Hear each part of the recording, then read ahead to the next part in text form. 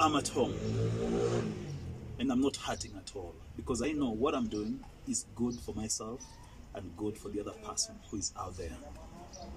So you better do what we call self-quarantining.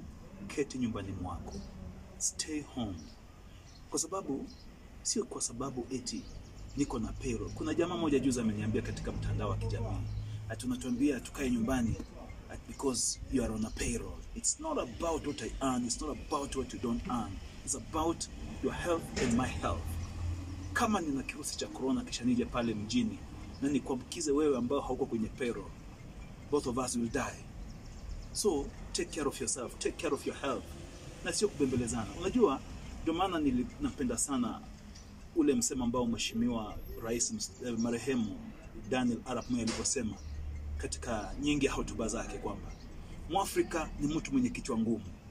By the way, why would you go live on television and start saying that the government is using force to force people to go home? Tutakula nini? My friend, that food itakuja. Nilisema jana, chakula utakipata. Wasikia bana?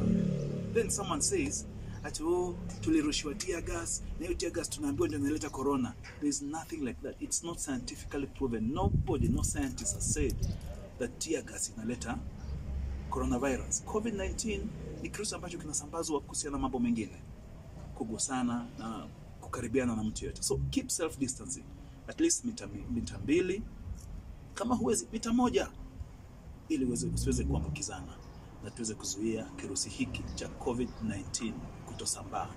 Mimi niko nyumbani tu na sina hoja. Manake chochote kile kidogo nitapata, nitakula na jamii yangu. Kwa hivyo please take care of your health. Kisha ningependa kumsuta mbunge wa Bahati, Mheshimiwa Onesmus Kimani Ngunjiri. Nimemjua miaka mingi sana tangu nilikuwa mwandishi wa habari. Rafiki yangu sana. Lakini mambo ambayo anatamka kutoka katika ulimi wake sio mambo mazuri wakati kama huu ambapo dunia mzima inashughulika hapa na pale kutafuta tiba ya kirusi hiki cha COVID-19.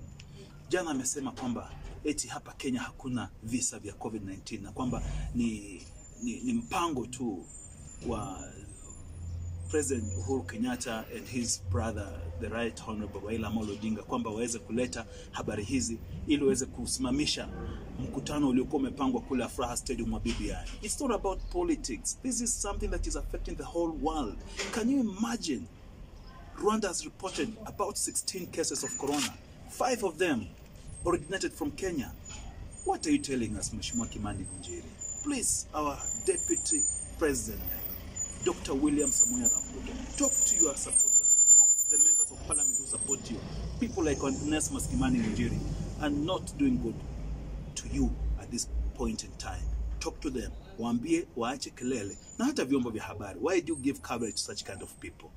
Please, it's about your health, it's about my health, it's about Kimani Ngunjiri's health, it's about every other person's health. Please, take care of yourself. Be your own keeper and your brother's keeper at the same time. Thank you.